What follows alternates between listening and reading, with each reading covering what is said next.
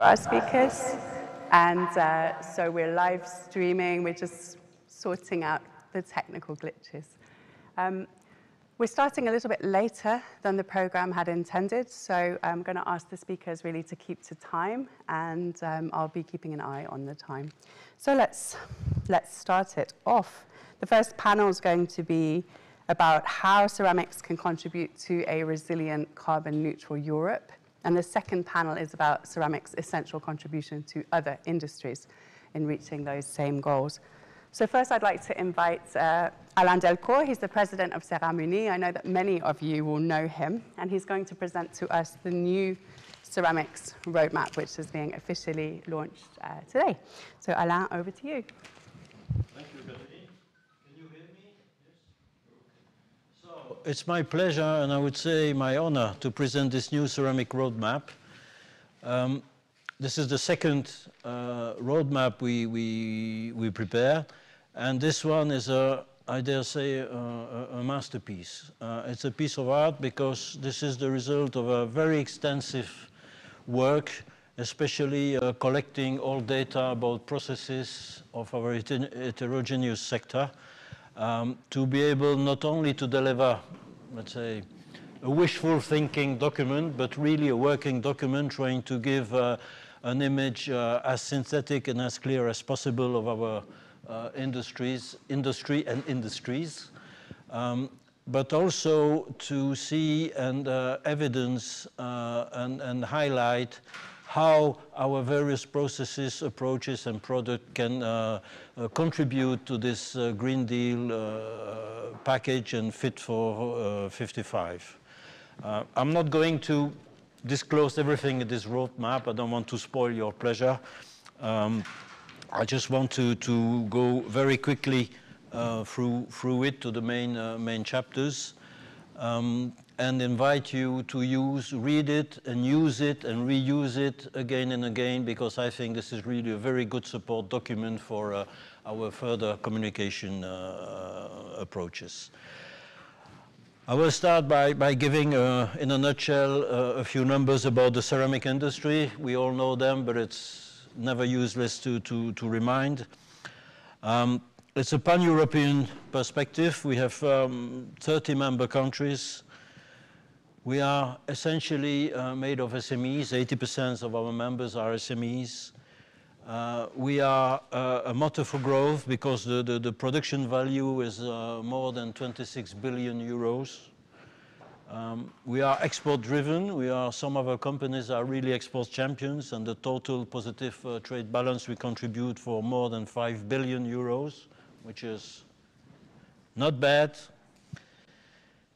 We are sensitive, we are energy intensive. Not so intensive compared to some other industries, but nevertheless energy intensive, and really sensitive to energy prices, which is a very hot topic these days, because up to 30% of our costs are related to energy. We are a job provider because we provide more than 200,000 direct jobs and close to 400,000 indirect jobs altogether in the 27 countries Europe. And being SMEs mostly, we are talking about local jobs, sometime in a remote area, not being offensive, not being negative, really heavily embedded, let's say, in the territories. And last but not least, we have most of our product, if not all of them, are very durable product. Because the average lifespan, for example, of a brick house is 150 years, but we all have examples of houses that are much, much, much older than that, not to mention other products. A word about ETS. I say we are energy intensive, but not that much, because we represent 10% of the total number of installation in the ETS, but we represent only 1% of the total emissions. So each factory by itself is a small emitter. And I think this is not to be forgotten. Okay, this is quickly. How does ceramic fit into this Green Deal and can contribute to this approach and this ambitious program? You can find ceramics everywhere every day in your life. You live surrounded by ceramics. Your house is full of ceramics. When you eat in ceramics. When you drive a car, it's full of ceramics. When you use your mobile phone, this is ceramics inside. When you see a windmill, there is ceramics inside. When you take a plane, this is ceramic inside. Your computer, everywhere. It's hidden most of the time, but it's there everywhere. It's an inherent part of our life in all aspects.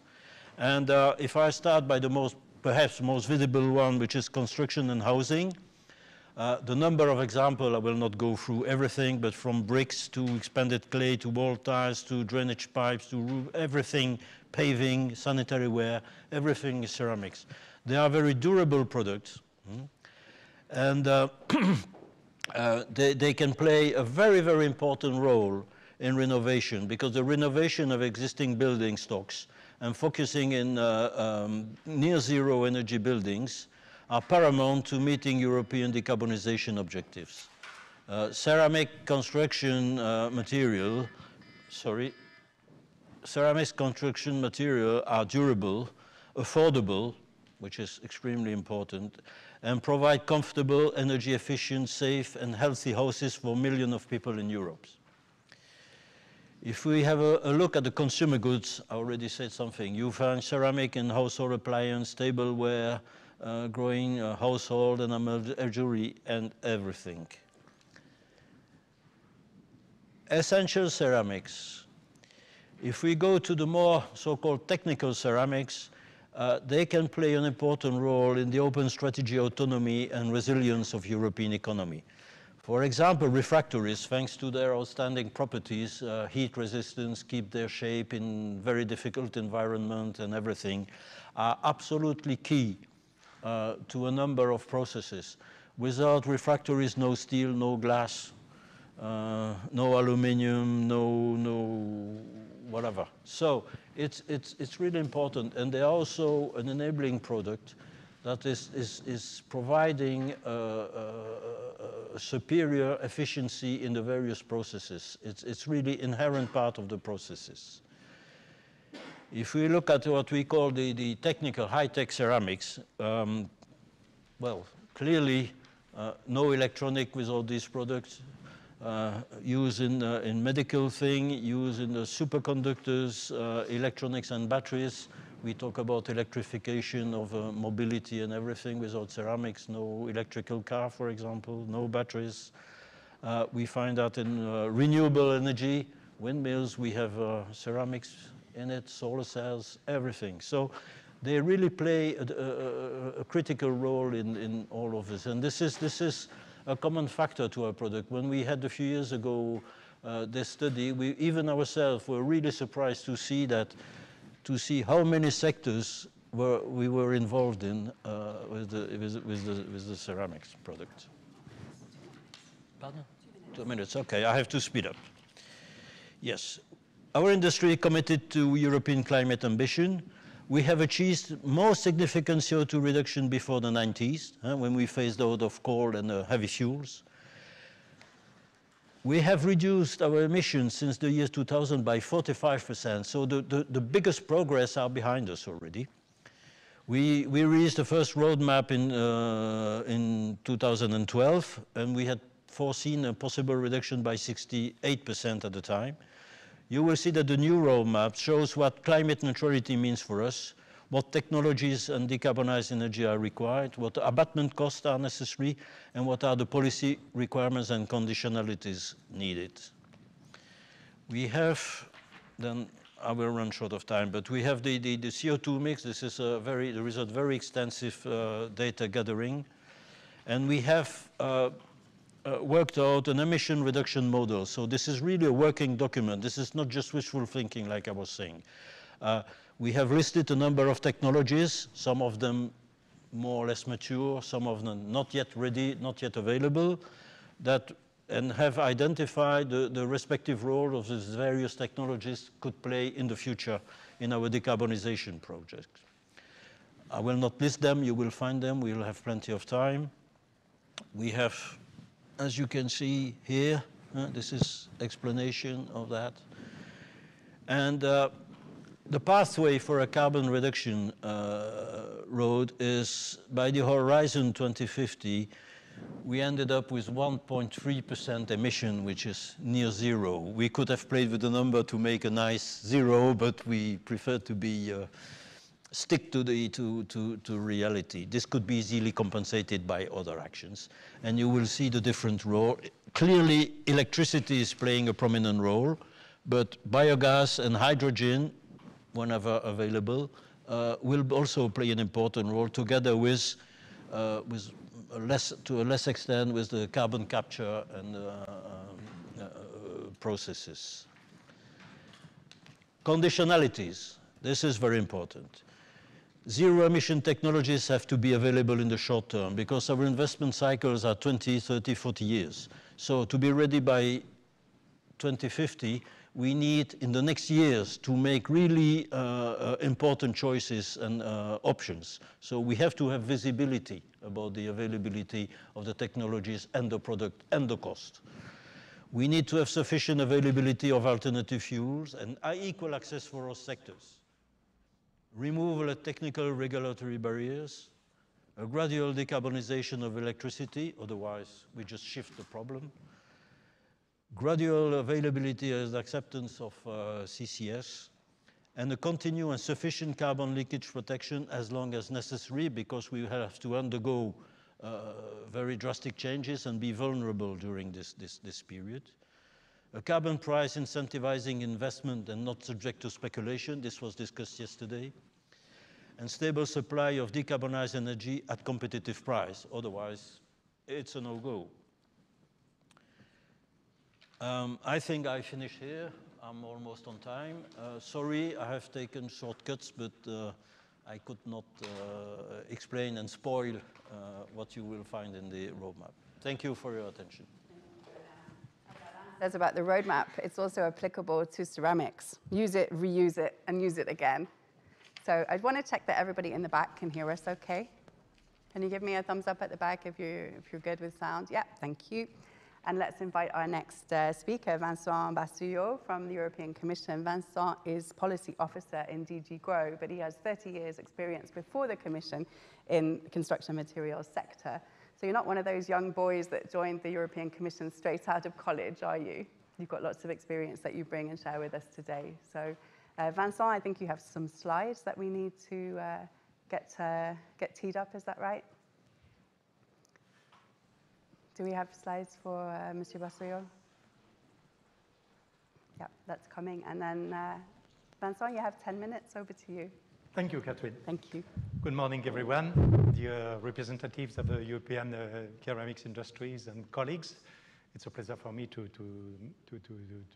answer to this invitation to present about what are the different policy initiatives which could concern the energy-intensive industries, such as the ceramic industry. Next slide, please.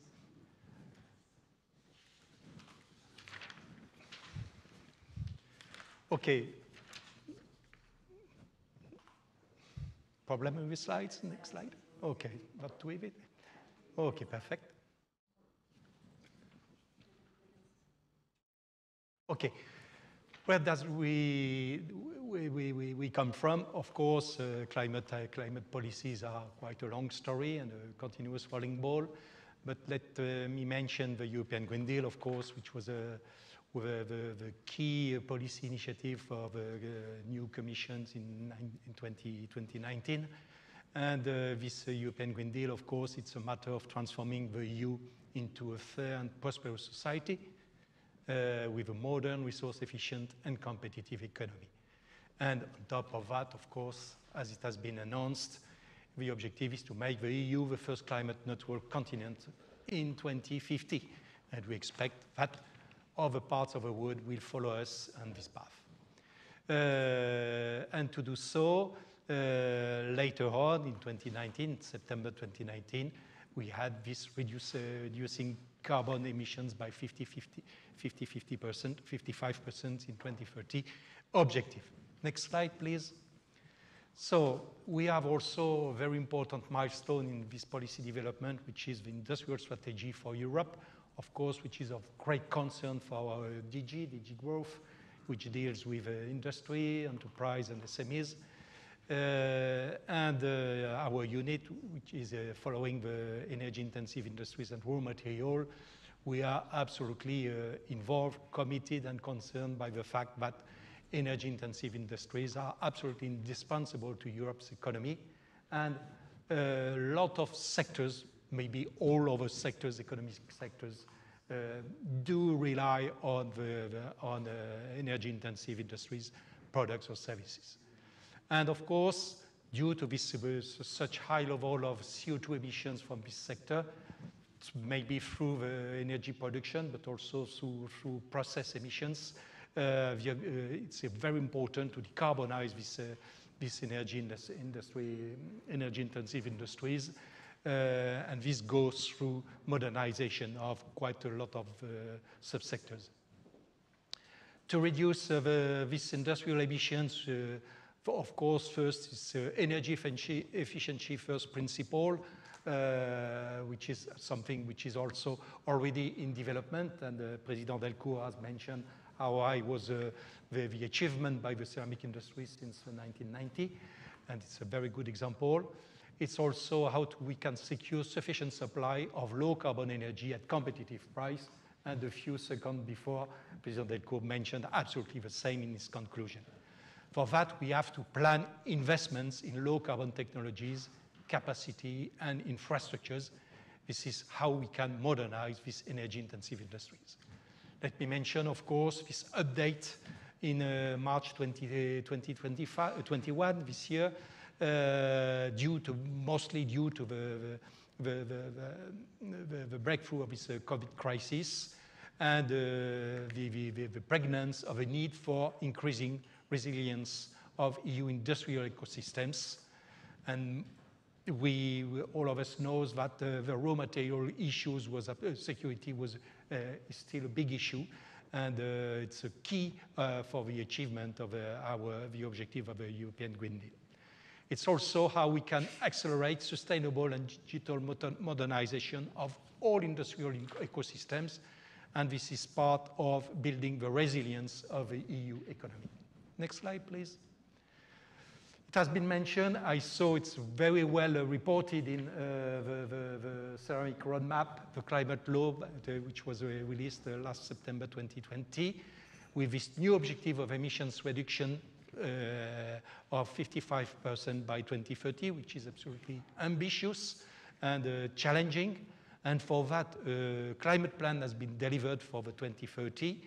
The objective is to steer long-term investments, to invite all the financial community to invest in industrial ecosystems, so renewables energy, energy-intensive industries, mobility, the built environment, and food and digital industries.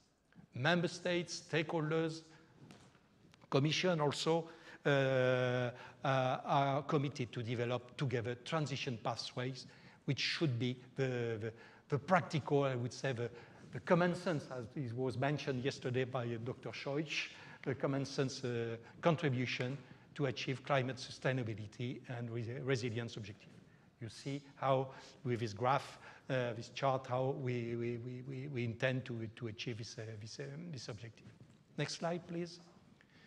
The package to reach the 2030, which was also known under the name of Fit for 55, and released in July 2021, with 13 legislative proposals to deliver on the targets of the European Green Deal. It should consist in a stable regulatory framework for greenhouse gas emission reductions and a just and socially fair transitions of the economy, of the EU economy. It's based on the objective of strengthening and extending the EU ETS system in order to increase the innovation fund, which should fund, of course, the transition and the modernization of the economy and specifically the industry. It mentioned also the introduction of this EU carbon border adjustment mechanism. And in the first phase, it will concern iron and steel industry, the cement sector, fertilizers, aluminium, and electricities, which are at the top of the most greenhouse gas emitting sectors. One objective is also to amend the renewable and ongoing work, amending the Renewable Energy Directive in order to achieve this target of 40% of renewable energy. The certification and quotas process for renewable hydrogen in industry and transport. All of that should be key signal and stable signals for investors. Of course, all of that could take place if there are markets for sustainable, circular, and low-carbon products. It's absolutely essential. From my point of view, we should start from the downstream, how we can assure that the market is ready to accept, and how we have to accompany it through market-based instrument, the acceptance, the adoption of sustainable, circular, and low-carbon products by consumers, mass consumptions, but also industrial consumption. This goes through certification labels, sustainable product initiatives, corporate governance, public procurement. We know it's essential in terms of leading by example, rules, guidelines, green claims, initiatives. Next slide, please. To develop this work, we have released in September this year a staff working document, which is there to develop scenarios towards the co-creation of transition pathway for the energy-intensive industries ecosystem. It establishes a vision towards 2030 with the needs and tools to support the twin transition and strengthening its resilience. It's based on the master plan that has been mentioned by Titas, my colleague Titas, yesterday, and the master plan, it's an essential document which has been developed by the EII subsectors, and the ceramic industries has deeply contributed to this document. This master plan for competitive transformation of EU energy-intensive industries to enable it as a climate neutral circular economy by 2050. It focuses, of course, on reskilling and measures ensuring a just transition, which is absolutely essential because we touch a key basin of employments and works in many areas in the EU. In this staff working document, if you go through, you will find a lot of key questions for stakeholders, key questions for you, and this is part of the public consultation, which is open until the 22nd of this month. Next slide, please. So what are the transition challenges for the EIIs? Honestly, I've already seen that they are all written in this document, the ceramic industries roadmap. It has been clearly mentioned by Dr. Scheuch yesterday too.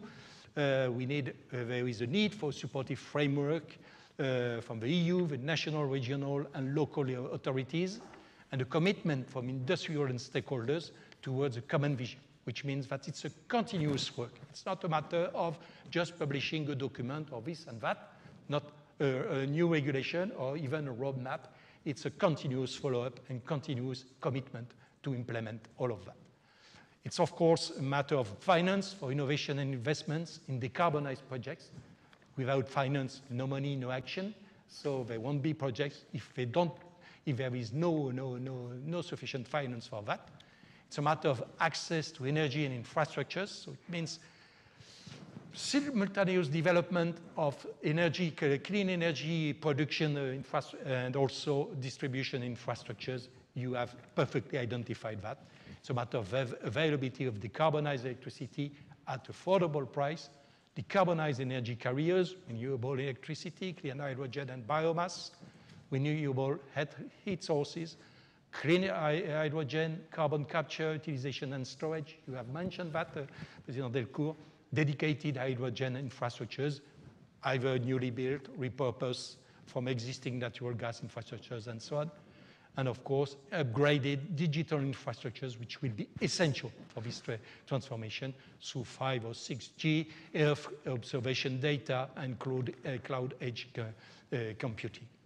Of course, all of that will go through an energy-intensive industries workforce, and we have to cope with a deep challenge for this workforce. We have aging workforce in these industries, and we face with a lack of attractiveness. And these new products and new processes will mean new skills for digitalization, data analysis, robotics, resource efficiency, recycling, business process, which means plenty of new opportunities for young generations. And I'm sure that, as I've done 40 years ago, new people will go into the service sectors. Next slide, please. Transition pathways. It's a matter of developing actionable plan for the transition of these industrial ecosystems, taking into account the scale, cost, long-term benefits, and conditions of a twin transition. I have in mind the conditionality slide from President Delcourt. That will be through building blocks with the different items, transition vision, and so on. I'll let you read that. What would be the inputs? That will be the economic analysis fishes which have been done in the past years, the digital compass, and the Fit for 55 targets already published.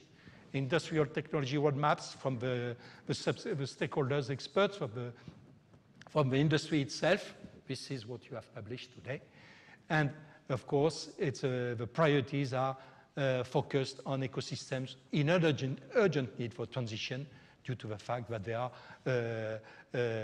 in competitive challenging positions, and also they are great emission emitters, as I already said. Next slide, please. At the end of the day, what would be my words? The ceramic sector is a key enabler of climate neutrality. So traditionally key in providing solutions for the EIIs, but it's all, as it has been said, tradition, but also modernity through heat resistance ceramics, specialized industrial products in many sectors, as you've mentioned before. It's also a very important export-oriented industry for the EU economy in 30 countries, and which means that we must maintain excellence and competitiveness for this sector. So the strategic sector, it's a strategic sector in green transition going forward, and your industry roadmap is there to demonstrate it. And the current 2030 regulatory framework should be the EU's toolbox to facilitate this green and digital transition of industry. We need to scale up private investments with public supports is essential to decarbonize EIIs and for avoiding the lock-in of high-emission infrastructures and assets. Final word, this map, it's a complex, next slide please. It's a complex map of the different most relevant initiatives, but it's just as a reminder for you where you see what can be highlighted in order to get support from the EU. Thank you very much, and congratulations for this new roadmap for the EU ceramics industry. Thank you very much.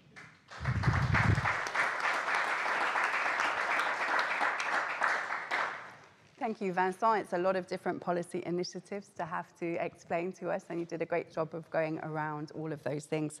And the next panel is going to be on ceramics being a key enabler, so we'll come back to that point about climate neutrality, so thank you. Our next speaker is actually joining us on the video stream, so we probably just need to make a few small adjustments there. We're joined by Mr. Jorgo Chatzimarkakis, who was a member of the European Parliament for 10 years. He's a German MEP. He was a German MEP, now Secretary General of the European Hydrogen Organization, Hydrogen Europe. Jorgo, I think you can see me. You probably can't see. We have a room full of people that are very interested to hear from you, and I give you the word for 10 minutes. Excellent. I hope you can hear me. Thanks very much indeed for the invitation, and my warm congratulations to Alain Delcourt for the presentation of the roadmap. We had a look at it. We prepared also this meeting today with your team. And I have to say, I'm really thrilled. It is a very, very important document for an association like ours, because we need to know the demands on clean energy of the different sectors. And there are hardly any sectors that have done it the special way you did it. And we are, of course, pleased to see, and you showed this chart already, Alain, that the demand on hydrogen is equal in 2050 to the demand on green electricity. So that's a very good start. We believe that not only renewable hydrogen, but also, and you mentioned it, synthetic gas based on hydrogen, and also biomass, biomethane will play a role here. And how we look upon hydrogen, how we look upon the different definitions on hydrogen will be of utmost importance for industries like yours in order to catch up, in order to get the amount of hydrogen that you need, but also hydrogen for you and part of your industry, the ceramic industry, might be also a very good business case, but I'll come back later to that. It's also in your roadmap, and it's very, very important. It's also very important. Now, you all have witnessed what happened last year. The pandemic broke out, and we had already on our tables the European Green Deal proposal, and also the idea of a climate law, the idea of Europe becoming the first climate neutral continent in the world. But the pandemic put a lot of people under pressure, because we saw that the energy demand dropped dramatically, and there were many people saying there's no time now for a Green Deal. And I have to congratulate the Commission this time, that especially Frans Timmermans, the Executive Vice President, took a clear decision. He said, there is a way to decarbonize without to deindustrialize. And so he really took hydrogen on, and within 3 months after the outbreak of the pandemic, or 4 months, we had the hydrogen strategy that was presented last year in July 2020. At the same time, Commissioner Breton initiated the European Clean Hydrogen Alliance that, by the way, at the moment has 100 times as many members as the Battery Alliance. Why?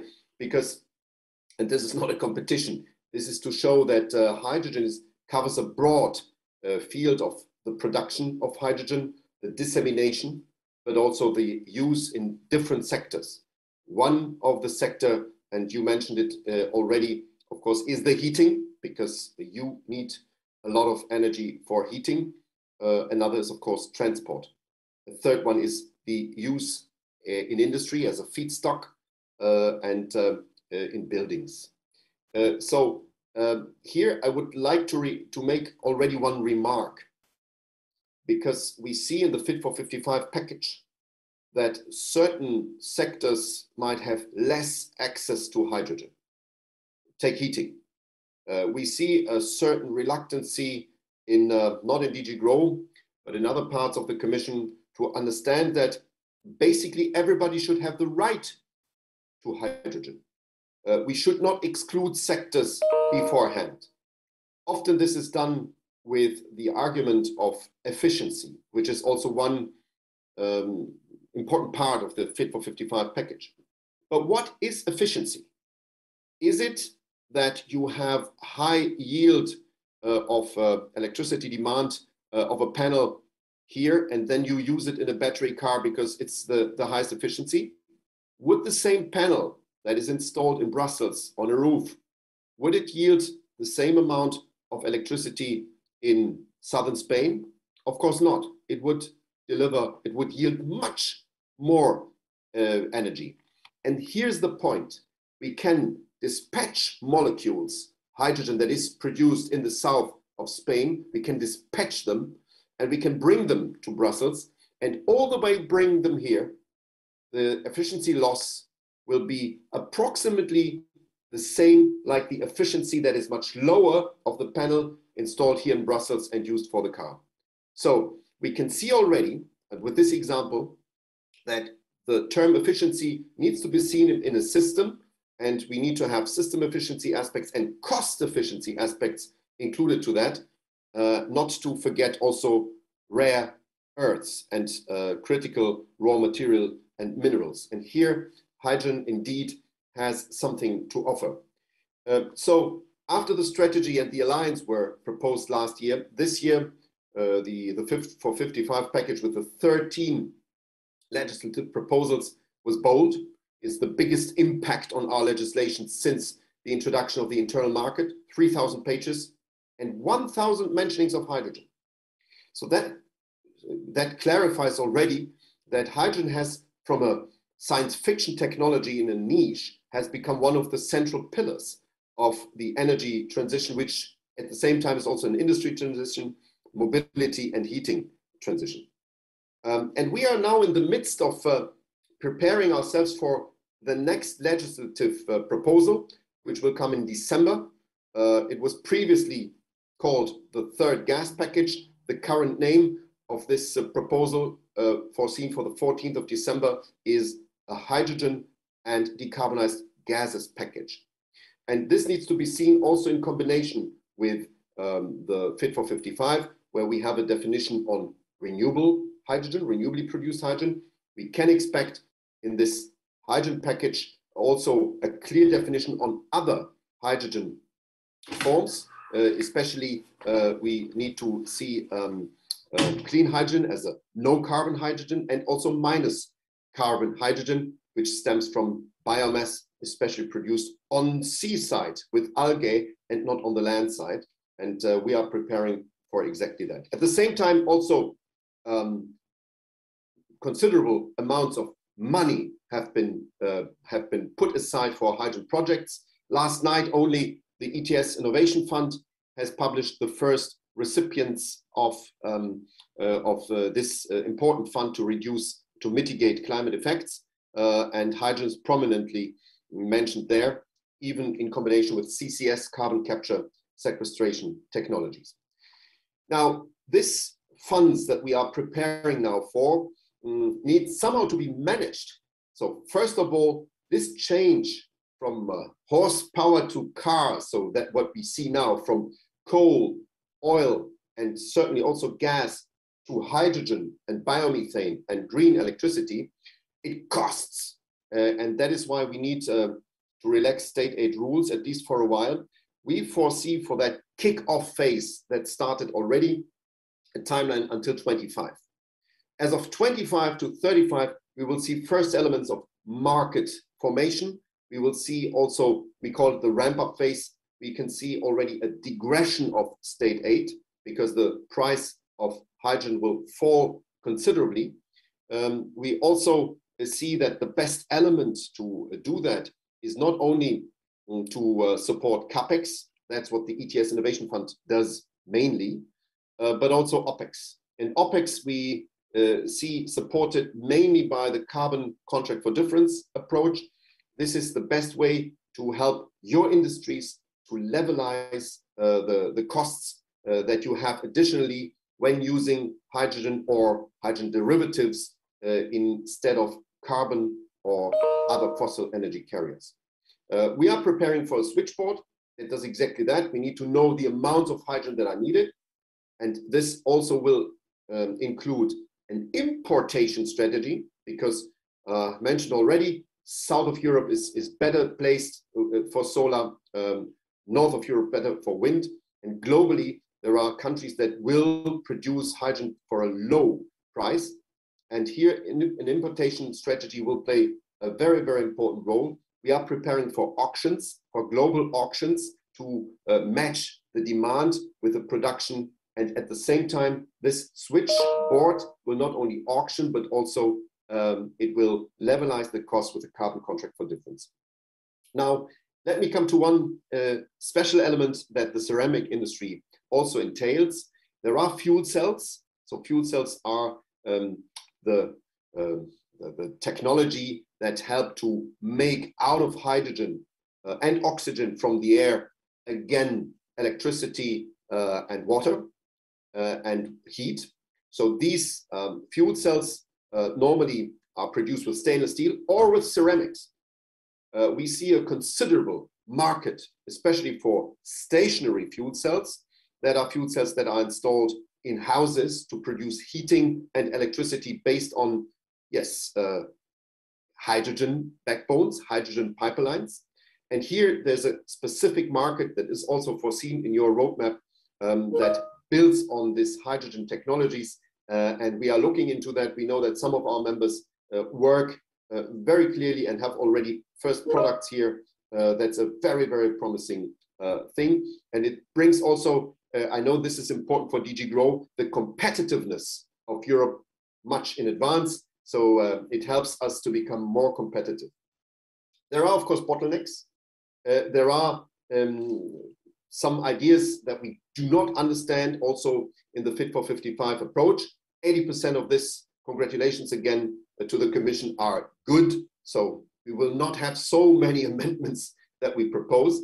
However, the additionality principle, which we fully support, so to have more additional renewable capacity when you use this electricity that you produce for hydrogen, is absolutely clear, nobody doubts. But as it looks at the moment, the Delegated Act foresees a mechanism whereby you need to prove the additionality every 15 minutes, 1-5. That's not good. That's definitely a showstopper, and we need to remove this idea because it doesn't make sense. Ladies and gentlemen, shift happens. And this shift happens in many, many industries. I'm really glad to say this also to Alain and to your association, that we started a close collaboration. We are happy to deliver. We are happy to cooperate closely with you. And we wish this workshop, we wish our collaboration all success. Thank you very much for your attention. Thank you. Thank you, Jorgo Chatzimarkakis, joining us there on the video. You'll stay with us, I hope, for the panel discussion. If you can just give us another 10 minutes or so, then we'll be back to the panel. Thank you. So we've heard about policy, we've heard about energy, we've heard from Alain what the ceramic industry is proposing to do about all of this. And our next speaker, Luc Triangle, is going to talk to us about the people. He's the General Secretary of IndustriAll, the European trade union. And the just transition is a big part of this transition that Jorgo was just talking about. So Luc, over to you. You have 10 minutes. Thank you very much. Thank you, first of all, to you all to invite us also at this important workshop. And indeed, I prepared a whole speech, including also the policy framework, including also the technological challenges ahead of us. But I'm not going to do that because actually most of it has already been said by the previous speaker. So I'm not going to be repeating that part. Indeed, I will bring in the social dimension. It has already been touched on a little bit when we talk about skills and when we talk about the needs for training and upskilling and so on. And this is indeed going to be a challenge. But I'll come back to that point. I think we have to understand that what we are facing now and the Green Deal objectives are going to be, for the European industry, the most challenging transformation in more than a century. So we have never seen that before.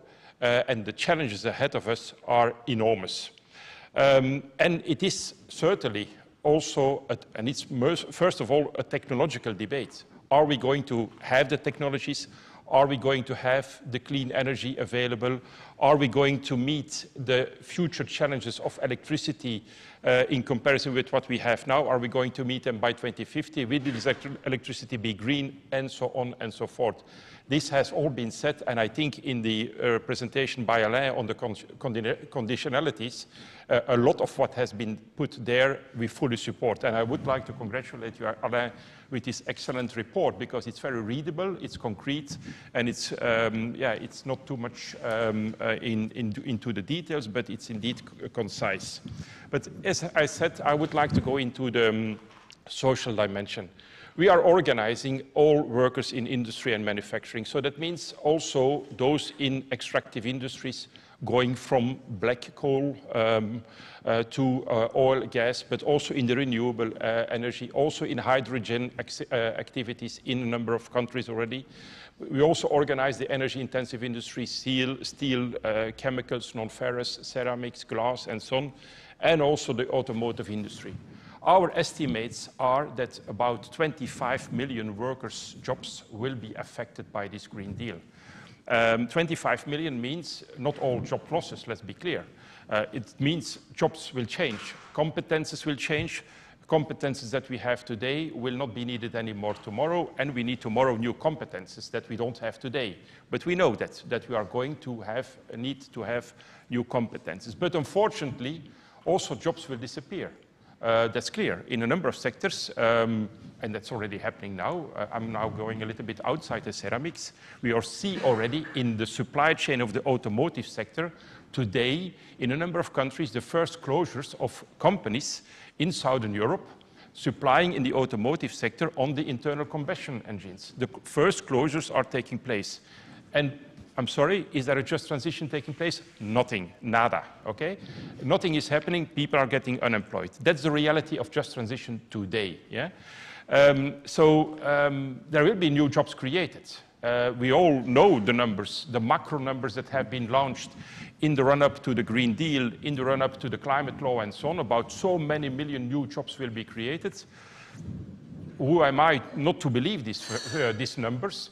But what counts for us is not the macro number overall in the European Union, but what counts for us is the micro solution for this individual worker in that individual company that is losing his job or her job. What solution do we have for this person there? These people are not served with macro numbers at European level about new created jobs and so on. So for the moment, we are still here in the Brussels bubble talking about optimism, about the social challenges. And let me quote as well the Commissioner President, but also the Executive Vice President, Frans Timmermans, who said repeatedly that the Green Deal has to be first and foremost a social deal. These are not my words, these are the words from the Commission.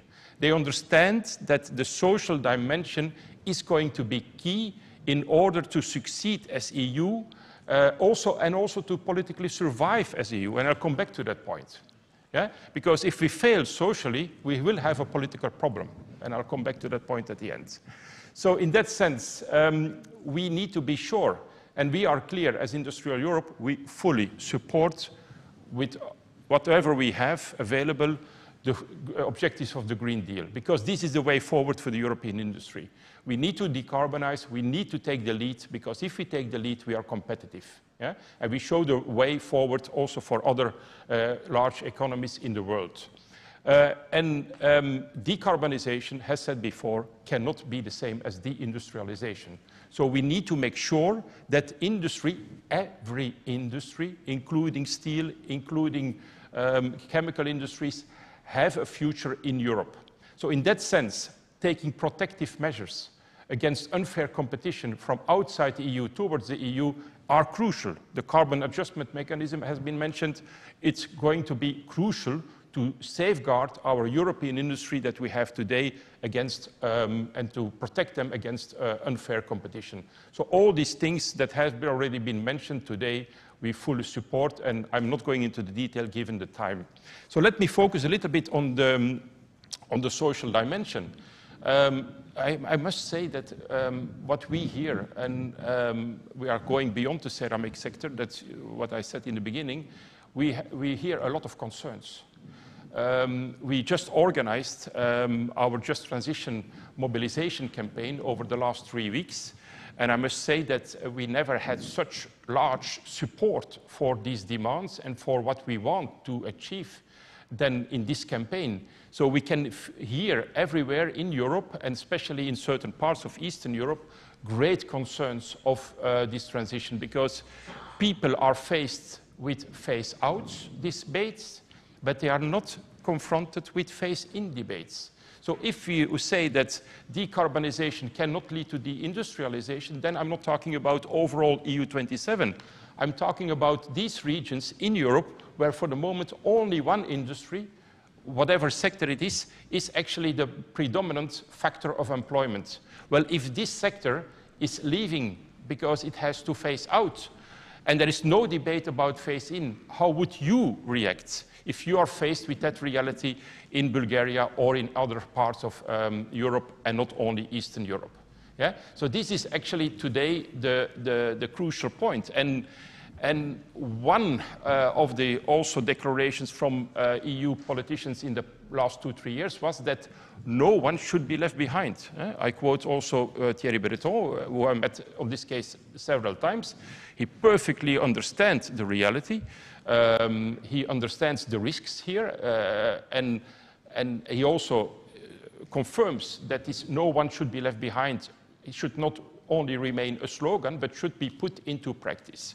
So in that sense, and I don't want to speak too long, the social dimension of the Green Deal and the climate law and the Fit for 55 package goes far beyond a skilling program.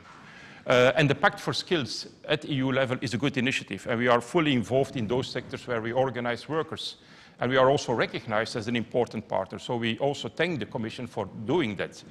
But it's going beyond skills, because you can skill people, you can upskill people. But what does it mean if you don't have new employment in the region where your job is disappearing? Do you know that according to the United Nations, these are not my numbers, check it, United Nations Global Overview, the 10 most depopulating countries in the world, 10 most depopulating countries in the world, 9 of them are European. Bulgaria on top, Baltic states, Romania, Croatia, Moldova, also outside the EU. So 9 of them are European. Yeah? So we are faced today already with a depopulation, with migration that is possible due to the single market and the freedom of movement, and that's good. But people are already today moving. Well, if this doesn't go right, if decarbonation is indeed for certain regions deindustrialization, then the migration and the depopulation in certain regions will just move forward and will go on. Bulgaria, I take that example again, currently more than 7 million, just a little bit more than 7 million inhabitants. They came in 1991 when they became out of communism. They were with more than 9 million. And the forecast by the United Nations is that they will just have a little bit more than 5 million inhabitants still in 2050. Well, this cannot be the future of Europe, and this cannot be the result of decarbonization. So we need to combine skilling and upskilling with new investments, with a new future for industrial regions where something new needs to be created. And in that sense, this whole decarbonization agenda, which we fully support, I repeat, has a major risk for the future of Europe. Because if it doesn't go right, then we will face a reality where certain regions in Europe and certain countries in Europe will probably succeed in this transition. They will indeed skill people, there will be new jobs created, and people will move from one job to the other. Let's look to what's going on in Germany with the coal-out exit, the Kohlenausstieg, what we see in the Nordic countries. We can expect that there, probably this transition will move in the right direction.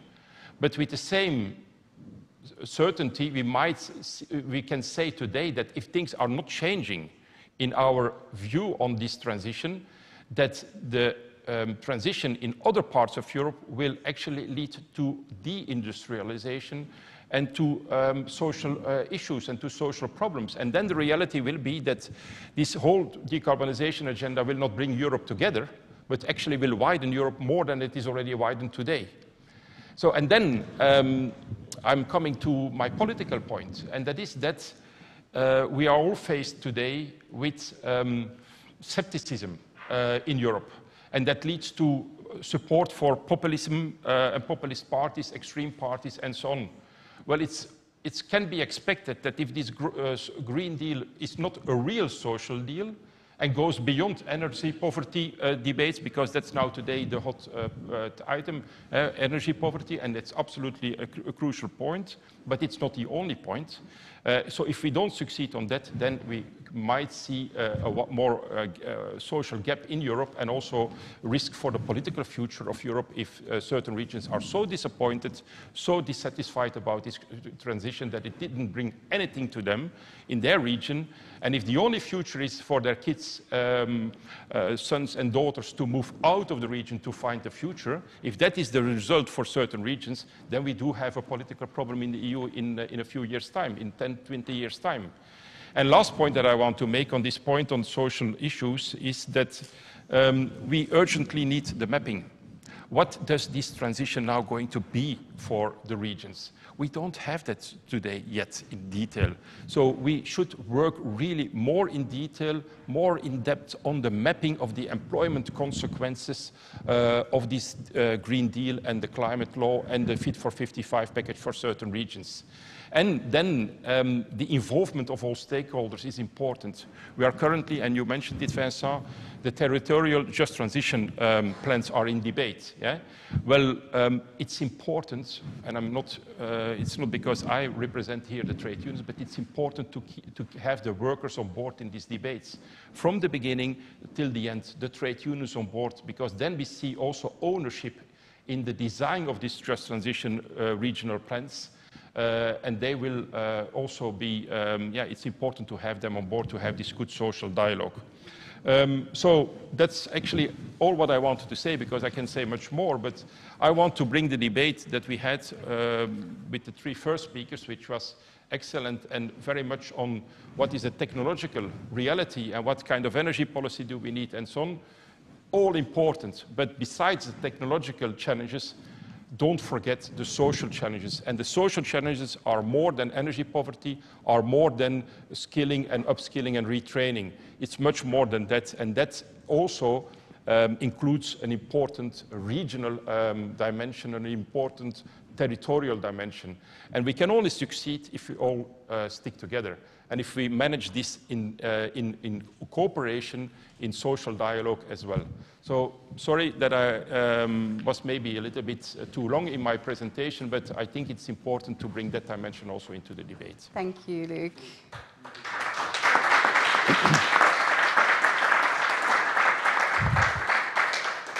The social and the people dimension is certainly, super important, and equally in terms of climate change. When we look at climate change, if we don't deal with climate change, we're also going to have a huge social and people problem.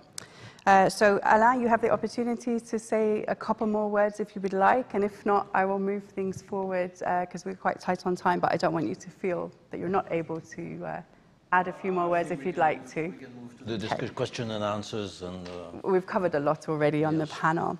Okay, so I would like to ask for the poll to be launched. There's a poll for all of you, and there's also a way for you to submit questions. I need to look over there for the people that are watching on the live stream. There is a code for Slido. Hashtag, so the code is 923686. If you're not familiar with Slido, it's a website or an application that you can get on your phone, and you can therefore ask questions to the panel. We're going to also take questions from in the room, and there will be a poll at some point coming up, which we'll also invite you all to take part in. First of all, we have a microphone. I think we have a willing volunteer from Cerame-Unie to go around with a microphone and see if anybody in the audience has a question that they would like to put to us. And I see a hand there about halfway back on the left side. The microphones are up here, if anybody's willing to run around like a masked person and ask questions. Can you please just say, if you're asking a question, can you just say where you're from so that we all know, who we're talking to? And the poll is up for those of you that, sorry, just one second. The poll is up for those of you that would like to have some input on the poll. What are the preconditions, as indicated in the new roadmap, for the ceramic industry to contribute to a resilient, carbon-neutral Europe by 2050? I don't think that's going to work for the live stream, so just give us a second. We don't want the people that are watching to be excluded. The challenge of having the hybrid event, but we'll make it work. If not, there's another mic here. just a second. Speakers okay? Everybody okay on the panel? Yeah. If not, I'll invite you to speak loudly, and I'll try to repeat your question. So then do please, for my sake, keep it short so I can repeat it.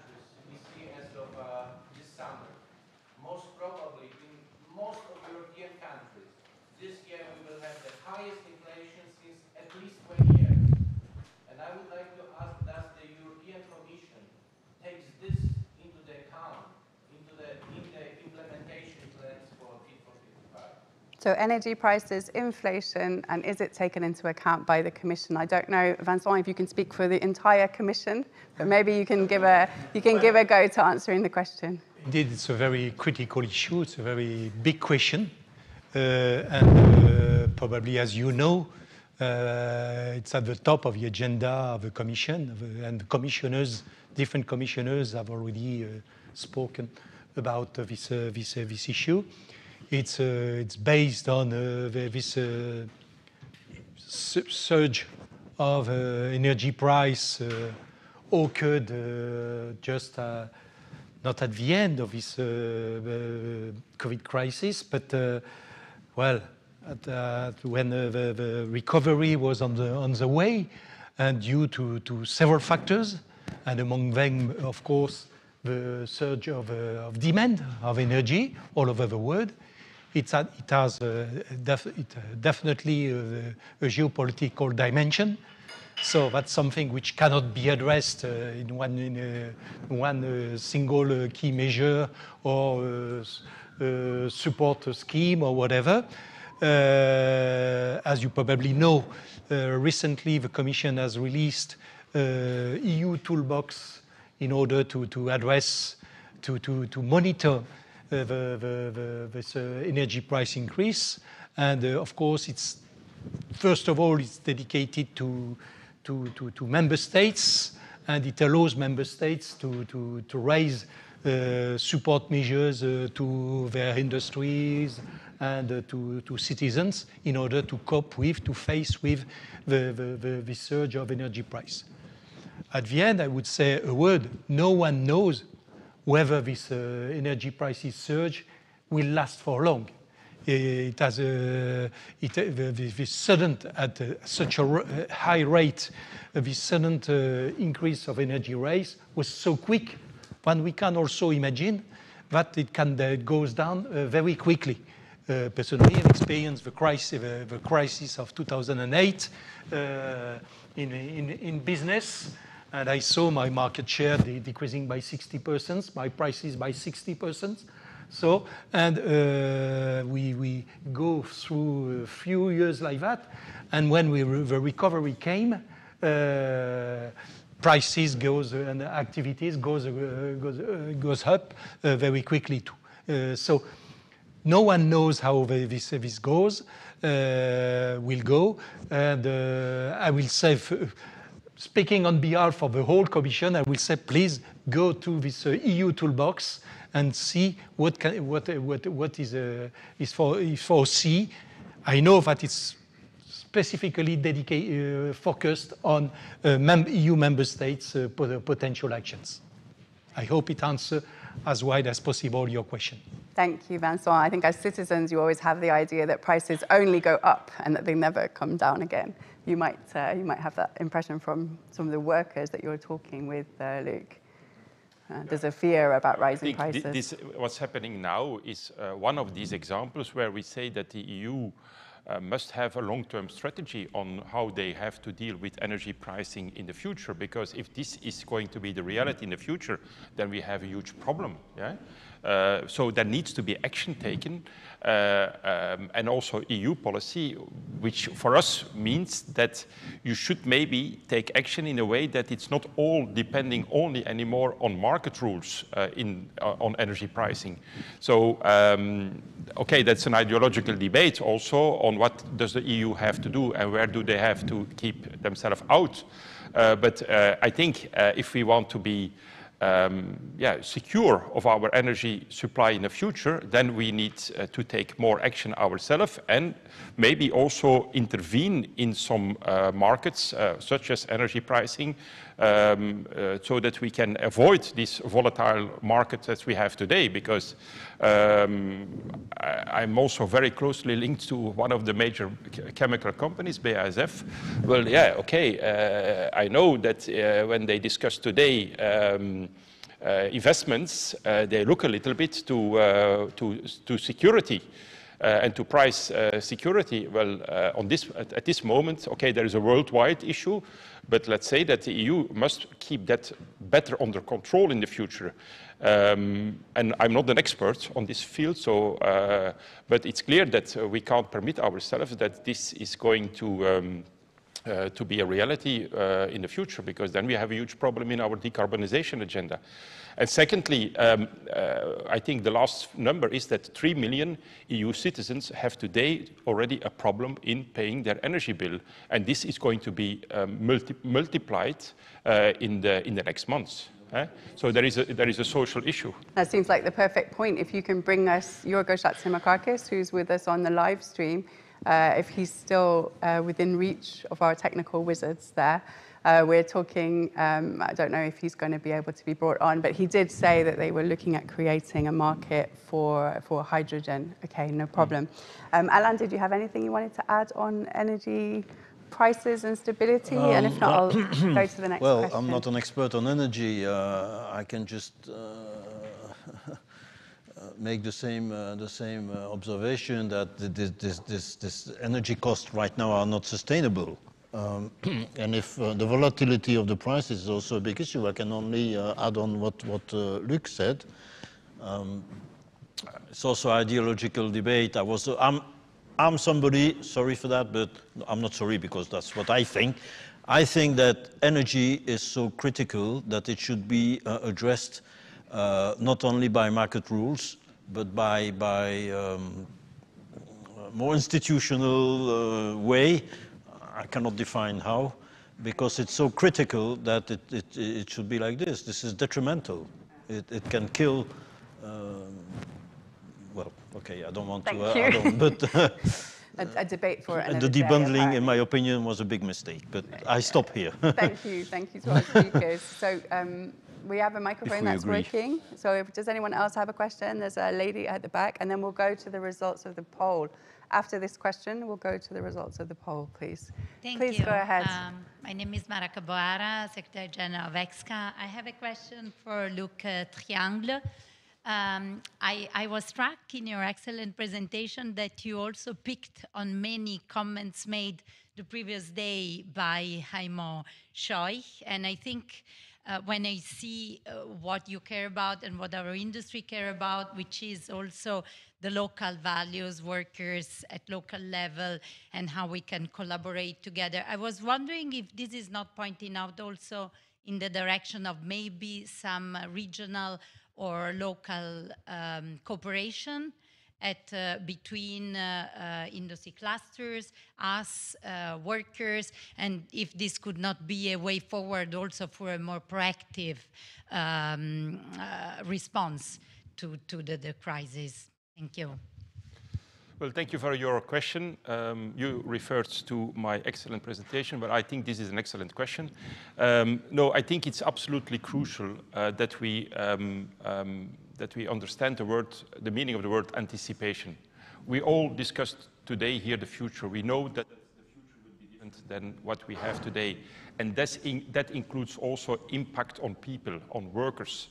So, and my question to you, to industrialists, is what are you doing today to anticipate your workforce for the competences and the needs that you will have in the future?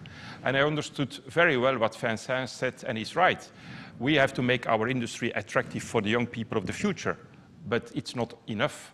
because we also need to make our industry prepared for the workforce that we have today. People that are 40 years old, they need to be trained, retrained, because they still have a career of 25 years ahead of them. We can not only focus on the needs of or on the competences of young people that have to enter our industries, we also have to anticipate on the needs of the workers that we have today in our companies so that we can prepare them for the competences of tomorrow. So this anticipation issue is important, and that's for us. And when you say anticipation, needs to have all the stakeholders on board. And that's why these regional just transition plans, which are currently in development in certain regions in Europe, which are immediately already hit, for instance, by the coal phase out, why it's so important that you have everyone on board. Maybe you missed it, but a few weeks ago there was a demonstration in Sofia by coal miners, but not only by coal miners, also by the local mayors, by the families. The whole community moved to Sofia, and they went with a few thousands of people to ask really involvement in the design of the future of their region, because this is going to be crucial. If we think we can only leave that over to companies or to industrialists or to politicians, it will never work. We need to bring all actors together and put it really on the table and discuss what are we going to do here and how are we going to create a future with quality jobs in this region for the people that are going to be here in 10 years, in 20 years' time, for young people, to avoid that the only alternative we offer them is, please, you can do your education here, but if you want to find a quality job, you will have to move to somewhere else outside your country or at least outside your region. And that's really not the EU. That should not be the future of the EU. We should be able to create a future for everyone in the region where they are born and where they want to live. And that's going to be the major challenge, believe me, that's going to be the major challenge. And again, if we fail, we have a political issue. Thank you. Any other speakers want to add anything to those comments? And if not, we'll go to the poll results. Comment is, we have a bitter experience here in Northern Europe when we close the coal mines and the steel mills. I think these wounds are still not totally healed. I think we should maybe learn from this past experience. Okay. Give you the chance now. Could we please have the results of the poll? Hopefully you've been able to vote and our online viewers have been able to vote. So access to carbon neutral fuels at affordable prices is a clear winner. I guess you could vote for more than one because the journalist in me says they don't add up to 100. But the clear winner is access to carbon neutral fuels as a precondition. And then stable regulatory framework. Skilled workforce, Luke, 20% thought that the skilled workforce was really key. And I'm sure that Cerame-Unie will be sharing and tweeting the poll results. We're quite tight on time, so I think we're going to have to close this first panel unless somebody is absolutely burning with a question. All right, then I'd like to thank our speakers, and please stay with us for the second panel. Thank you.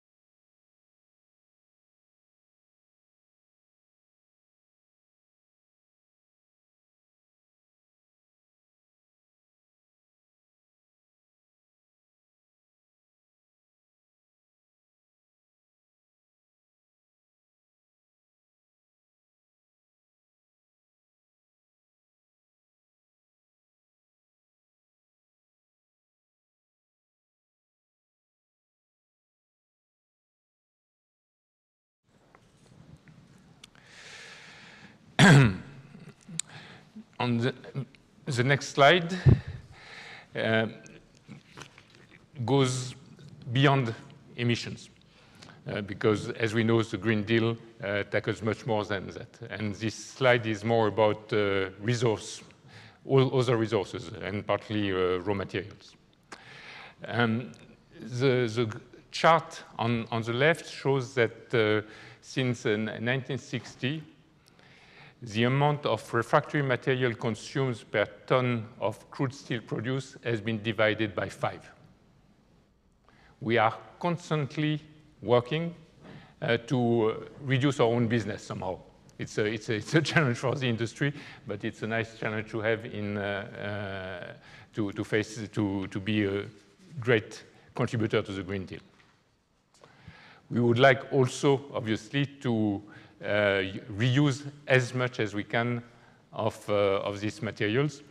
And on the pie chart on the right, you can see that it's already largely done, not always extracting all the values that could be extracted from these materials, which is one of the key challenges we had. There was a question earlier today about secondary raw material. We prefer to talk about secondary raw materials and waste because there is a lot of value in them. And we, as a PRE Executive Committee, we had a meeting with DG Environment yesterday to precisely discuss this and highlight all the difficulties we face in this respect.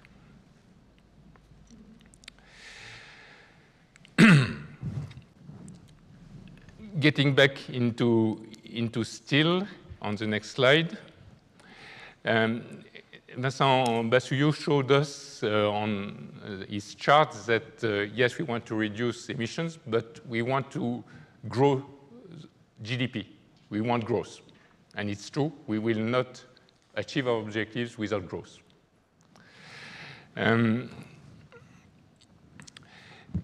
Steel has always been, historically, a key element of growth. It's essential to grow the economy. It's essential to grow the green energies. Without steel, no windmills. Without steel, no hydrogen consumption or circulations, and all type of applications. On the next slide, we will have a look at the challenges that face the steel industry, because the steel industry is a larger emitter of CO2, 8% of total emissions. So contributing to reduce emissions for the steel industry, which is our mission, is a key element of meeting our global challenges. And I will conclude on the next slide, please. Not yet the conclusions. The next. It also goes through innovation. We need new refractories, new developments to allow the steel industry to reduce its own emissions. It is true, obviously, for direct reduction or electric arc furnace production, but it is also true for new processes that will, in the future, hopefully replace blast furnace, which are highly energy intensive. So as refractory makers, we are also working very hard to increase our R&D and meet this new and exciting challenge. As a conclusion, on the next slide, our mission is to help humanity reach the Green Deal. We do it by reducing emissions of heat, of reducing the exposure to hot metal. We do it by reducing the consumption of refractory material, because our materials are more and more resistant. We do it by reducing the CO2 emissions per ton of steel produced. And we do it by reducing the weight of metal parts in vehicles. Thank you.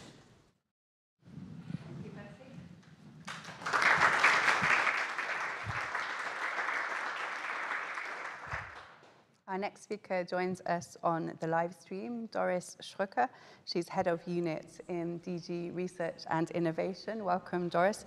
And Doris is heading the unit for industrial research, innovation, and investment agendas in the Directorate for Prosperity. That sounds like a wonderful mission to have, to be working on prosperity in an industrial context. Doris, you have the floor for 10 minutes. And I'll give you a sign if the time starts to get a bit tight. Over to you. Thank you very much. Thank you for this welcome. Pleasure to be here. The occasion is the launch of a new roadmap for the ceramics industry. That is always a challenge, to look ahead and even to be committed. That is something which the public, and certainly from our side also, we would expect and hope. And our mission is to help the industry and to support the activities in research and innovation, which help in the transition towards the climate objectives, the Green Deal, the circular economy. But you mentioned prosperity as well, the background of my directorate here. It is also about the people who benefit from the products and services the industry can offer, but also those who work in the industry. So if we look back the past 2 weeks, COP26 has certainly confirmed again that it is not only important, but also very urgent to do something and to reduce the climate emissions, to still reach the goal of maximum 1.5 degrees in global temperature rises. And there are many other challenges as well ahead, like climate adaptation, the resources, dealing with waste, dealing with energy and pollution, which we also need to address. And the ceramics industry, like other energy intensive industries, it's coming all together. And our job is to help with this, and as we're using public money as well to manage the funds we get entrusted with the biggest effectiveness. And this is certainly that we want to see results, that we want to contribute to these transitions which are now ahead. That is certainly something which is characterizing our cooperation with industry in the new framework program Horizon Europe. It is the biggest program of its kind, in total 95.5 billion over 7 years, of which 35% will be dedicated to climate action. And we pursue also very actively the goals of the circular economy. We work together with industry. Partnerships are a key element of implementing this program. And the idea is to accelerate the developments and to achieve tangible results, which contribute then to the emission reductions which we need and to the transformation to a circular economy. By now, we launched 11 partnerships in cooperation with the industry, together for a total investment of 22 billion euros until 2027. And Horizon Europe, the program, will contribute and support them in the order of 8 billion euros. The ceramics industry is one of 10 energy-intensive sectors who work together and get support in the partnership Processes for Planet, with a total investment volume of 2.6 billion euros, half of which is public support and half of which is investment by industry. And we hope that the impact of the activities goes also beyond these projects. We see that already, that we have can expect and hope to get a higher leverage. The partnerships pool resources across sectors, and they involve large industry, SMEs, research organizations, and universities to implement a common strategic research and innovation agenda, which also looks beyond in the same time horizon, 2030 and 2050. And that is the same for other partnerships as well with industry, such as clean steel, the circular bio-based Europe, hydrogen or batteries, or a human-built environment, which deals with energy efficient buildings. Most of these partnerships target directly emission reductions and the transformation to a circular economy, and they are set up to achieve tangible results and impact. You will see that if you read also the Strategic Research and Innovation Agenda. We have other mechanisms as well, a new instrument like missions, where we aim at very concrete goals also of societal relevance, like 100 climate neutral cities, just to mention that one. We don't start from scratch. We've had a partnership already under the previous framework program, and new projects are to tackle climate change and the circular economy are just starting, following a 1 billion Green Deal call in 2020 last year. In Processes for Planets, the new partnership, we put emphasis on technologies and solutions which apply to more than one sector or which connect different sectors when this offers new improvement potential. And here industrial symbiosis is certainly something which appeals to you as well. And we aim at building circularity hubs where we can show that it is possible to decarbonize industrial processes and to implement at the same time circular economy approaches to reuse waste or gases and to connect also to cities or to other to the neighborhood in regions. Our support goes beyond the funding as well, because we connect as well very actively research and innovation to other policies. And the aim is to achieve synergies as well between different support strategies and programs at European level, but also with the member states. If you look at the updated industrial strategy, you find that it is an innovation strategy at its heart, and energy intensive industries are identified there as one of 14 European ecosystems. And we are just developing a new policy tool as well, which should strengthen the link from research and innovation towards the industrial strategy, which is common industrial technology roadmaps. We have 2 under preparation at the moment, one on low carbon technologies for energy intensive industries, another one on circular industrial technologies for energy intensive industries, construction and textiles. And the new element is that it is on the one side, it is about creating a pipeline for research and innovation from basic research to deployment, but we give emphasis to what needs to happen to go from that stage where we can still give support towards deployment, towards the industrial strategy. And how does this fit with the priorities which the member states set in line with the European Green Deal, for example? And how can we link different investment agendas and instruments so that we create an environment which is conducive and supports these ambitious emission reductions which we need to achieve. So talking about synergies, we see links from Horizon, the research program, for example, to the Innovation Fund. That is an instrument which is more downstream for support to also innovative technologies. The InvestEU program managed by the European Investment Bank and the Investment Fund will also support industrial transition and energy intensive industries with a focus on research and innovation and new solutions. The Trust Transition Fund will intervene and support regions and industries which are particularly concerned by phasing out of fossil fuels. And in the recovery and resilience plans of the EU member states, which are now front loading as well, means to not only to recover and not to recreate business as usual, but really to get the transitions going and innovation going. We see about 200 billion euros for the green transition reserved, 37% where the Commission asked to invest into the green transition. Also, the state aid framework, which is currently under review, will look for a coherent approach across different instruments with the means while preserving competition. So on our side, we try really to provide the support which would enable the industry to do your job.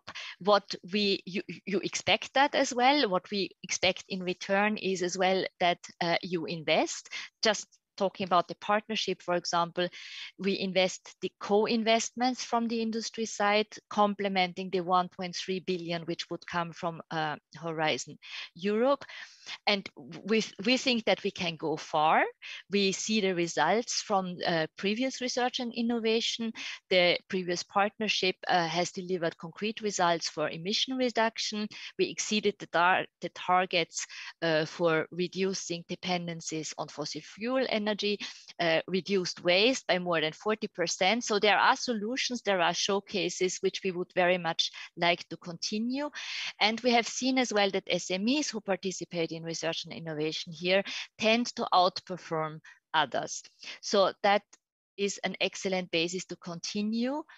And I need to add here that with the work on the technology roadmaps, our intention and certain concerns are also directed to what happens now until 2030, because the reduction curve needs to be quite steep overall, and we need to see as well how energy-intensive industries can contribute here already, while at the same time we know that half and maybe even more of the reductions by 2050 will come from technologies which are still under development.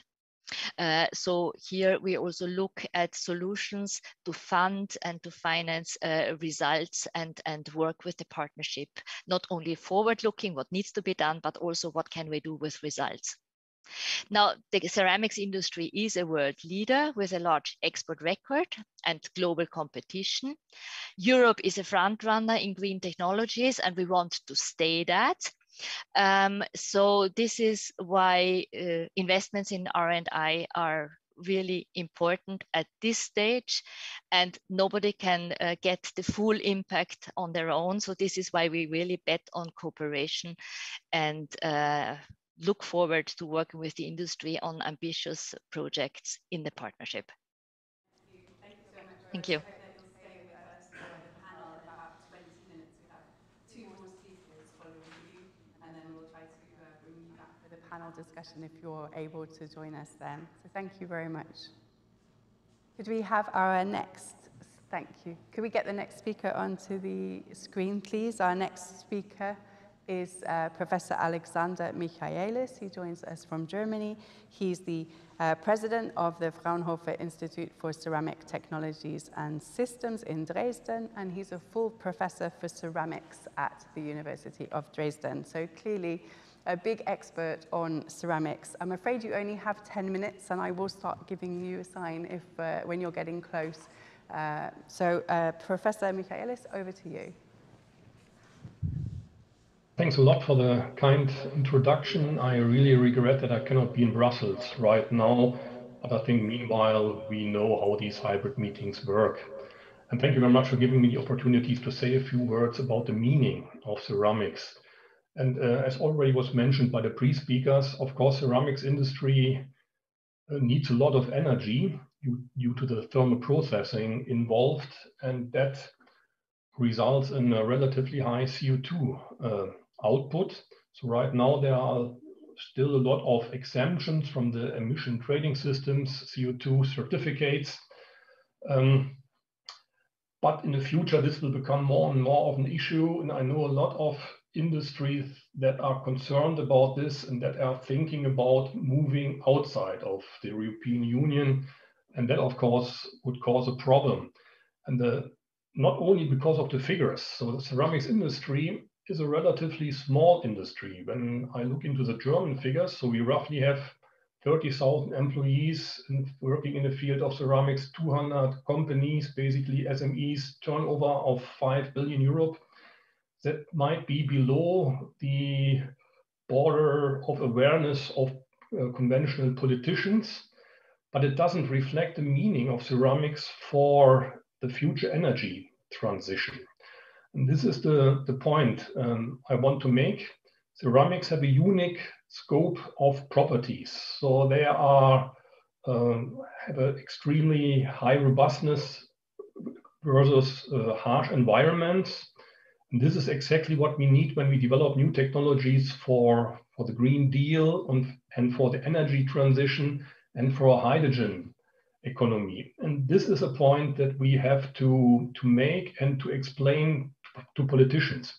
So steel was already mentioned. So steel is, everybody is aware how important steel is. Also polymers, everybody has an idea what a polymer is, but not everybody has an idea what ceramics is. Ceramics, people think about coffee pots or toilet pots or things of this nature, but due to the unique properties of these materials, they are needed as an enabling technology for all kinds of high-tech applications.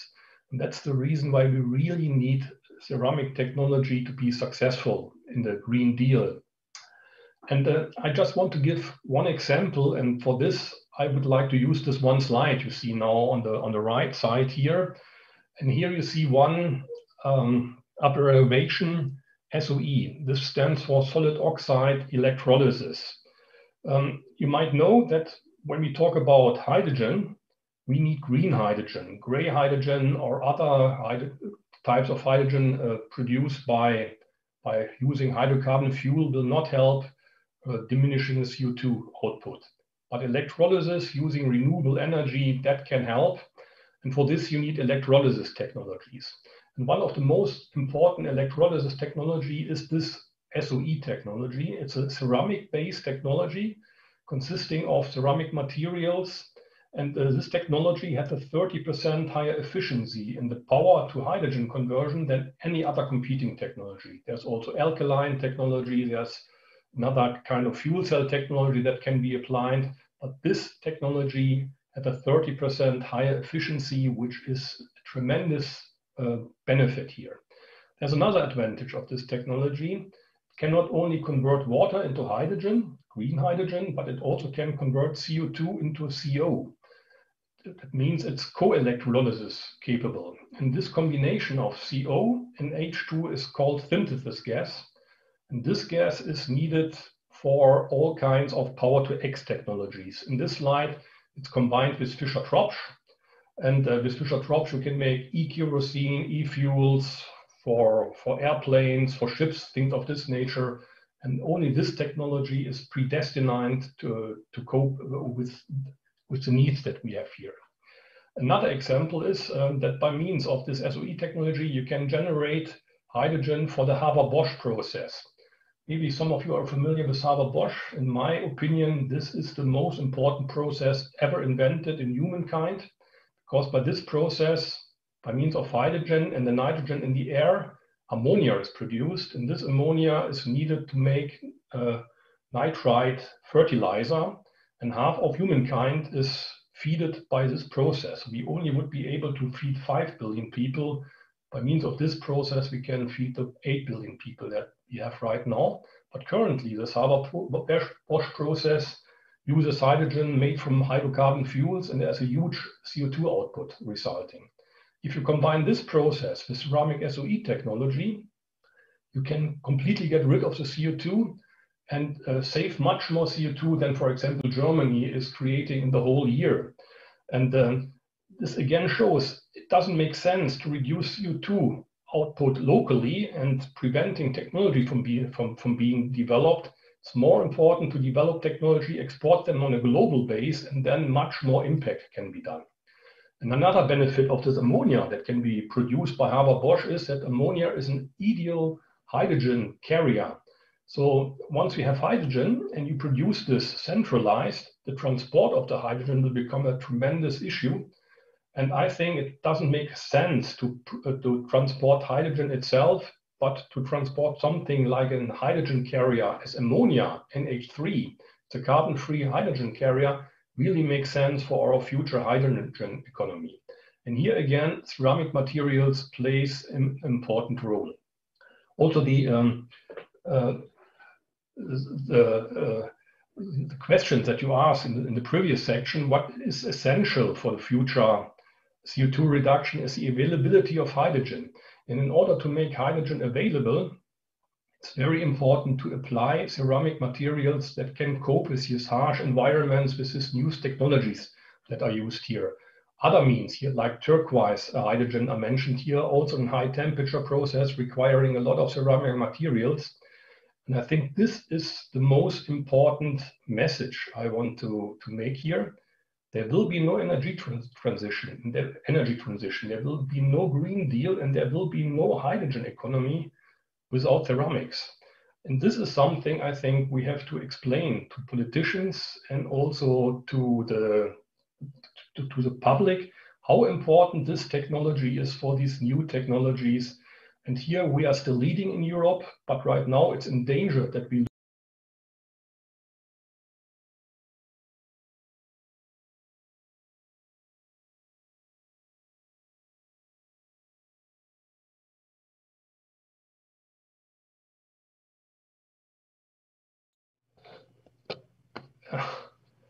So I saw that my mic was off for certain times. Did you hear something?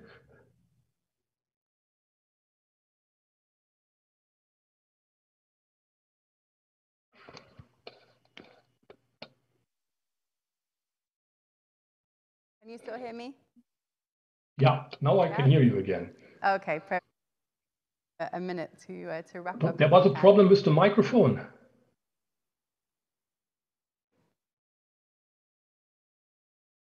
Give it a try. We still hear you. Okay.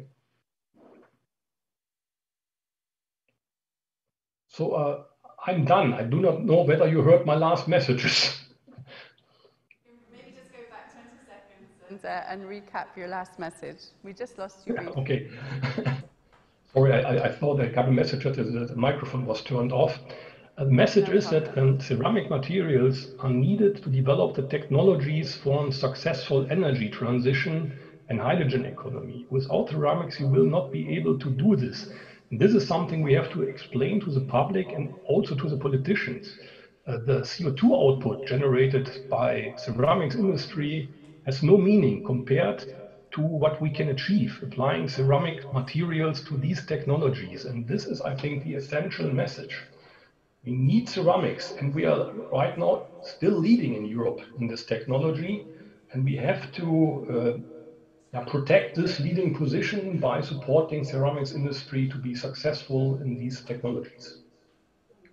It's a very bold message and a very clear message that you're sharing, that without ceramics, there will not be an energy transition and there will not be a Green Deal. So we can confirm that we heard your message loud and clear, and I hope that you stay with us for another 10 minutes or so, and then we'll have a Q&A panel.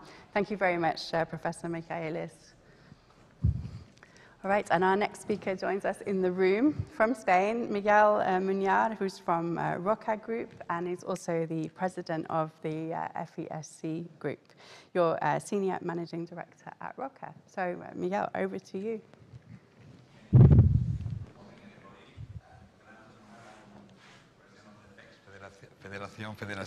Federation of the European Sanitary Ware Producers. No? My colleagues in the previous panel and also in this panel also have tackled many other aspects because it's very complex, what we are talking about today, energy, CO2, etc., innovation, etc., hydrogen.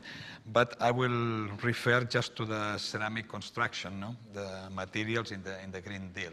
It's what we understand mostly, as said previously the other person, no? That we believe that ceramics mostly is for the construction, but there are many other solutions or technical high-tech products, etc., that can be done with this. If you can, next slide, please. Well, we need to say that we start talking about clay. Clay is a kind of earth with some characteristic which is soft when it's dry, when it's wet, sorry, and hard when it's dry. No? Afterwards can be shaped and then bake it, and we have a lot of solutions and different products. Ceramic construction materials are made from clay. This is the important characteristic and the start of everything. Clay is a widely available, easily accessible and recyclable natural raw material. Also, the restoration of the clay pits when they happen after the use, and the preservation of biodiversity is very easy to be done, and in many places they are restored and converted into parks, etc. Is local production, this is very important, and also local employer, no? Local customized products, no? But everything is local and we don't need to move from one side to another. Low environmental impact. This is a very important characteristic also with our materials, the ceramic. Next slide, please. If we refer to the construction, graphically you have here a representation of a house, and I don't need to repeat all the parts of the house, but if we start from the roof, of the floors, also the pipes in the evacuation, etc., the toilets or in the bathroom, kitchen, wall and floor tiles, and all the walls in the house. So we can see that although can be produced in wood, in other materials, the houses, and every day there are new technologies to do, but mostly in the house the ceramic is present permanently. No? Next slide, please. And here, one of the most important characteristics of our products, no? The long-lasting and affordable. And affordable is another characteristic, affordable products. A brick house can have an average of lifespan of more than 150 years, the bricks. Ceramic tiles for flooring, we say here 50 years, but probably much more because we have many examples of floors that we recover and can be used, we would say at least also 100 years. No? Clay pipes, we say here 150, but probably we have experiences and examples of more years even. No? Expanded clay, used in the buildings and infrastructures, has an ending life, no? Non-ending life, no? A never-ending life. And sanitary ware, that all of you know, we change the toilet maybe every 20 years or 25 years, but they can be used, and in places where cannot change, you can see them, we say here 50 years, but with the ceramic itself could be much more longer. No? This is an important characteristic that I want to stress out in this presentation, no? The long-lasting. Next slide, please. Also with the ceramic related to the construction, we must say that it's supporting the renovation wave, no? The energy saving potential, because if a house stays for 100, 150, 200 years, then we don't need to construct a new house because we have already this house, and we can save, no, all this energy to build another house. No? Durability and reuse the qualities, no, of the ceramic construction materials have been known for centuries. No? The high level of safety in case of fire or floods is also a good characteristic that I think that all of us can appreciate. And they also ensure a high indoor air quality as non-toxic emissions emanate from the building's fabric into the internal environment. Next slide, please. So the contribution to the energy efficiency is clear. We have here some examples that I can mention, but here they are the representative of the other associations, but better maybe. But as a summary, we can say that clay brick, cavity walls, and monolithic clay block walls with integrated insulation ensure an efficient insulating of buildings, and we can see in many constructions as per today. No? Clay bricks are a cost-effective solution to treat thermal breaches. This is another big problem that has been solved in the last many years, but it's a good solution. No? Ceramic roof tiles have a high thermal emittance and allow for natural ventilation. This is also used in many buildings. And ventilating facades with the reduced dampness of walls and the formation of thermal breaches. No? This is the solutions that can be applied lately in many buildings. No? Next slide, please. Another part that I can stress out is referring to the toilets and all the effort that we have made inside the FEX and also with the Cerame-Unie is to work in this direction to find an unified water label. No? There is a lot of regulations. Each country has a different regulation, but we try to harmonize and to go in one direction. In Europe nowadays we have, let's say, 2 water label, no? But the German side and the rest, but more or less the objective and what we want to achieve in both of them are more or less the same. No? And before there is something mandatory, we are promoting, and we have promoted this voluntary scheme, which is very, very useful. No? Next slide. And also, we need to talk about the circular building ceramics. No, I am not discovering anything new for all the audience, but you know that in a lot of places the bricks are reused to construct the houses, and every day more and more we are recovering and reutilizing all of this to construct the new buildings. No? Bricks and roof tiles can be reused as such of newly built buildings, as said, and when ceramic construction materials cannot be reused, they can be recycled for a range of purposes. No? Many different solutions, and many other industries, auxiliary or not auxiliary or directly, they are using these materials. No? Next slide. And finally, I want to say that also Cerame-Unie is an official partner of the new European Bauhaus initiative, so in the working groups that we are there, because it's important that we participate in shaping the future of ways of living according to the key principles on sustainability, inclusion, and quality of experience. And that's all from my side. Thank you very much.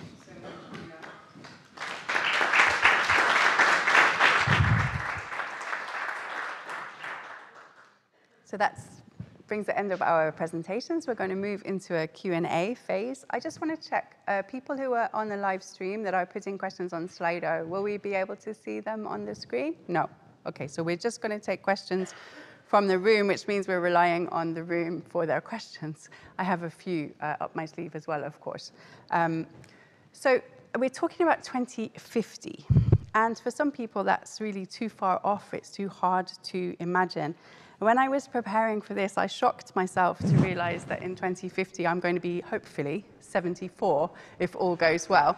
So it is a long way out, and it's quite difficult to, to keep on track with these initiatives, and we have, all the goodwill in the world to do things better, but we have to, really find a way to keep on track with these changes.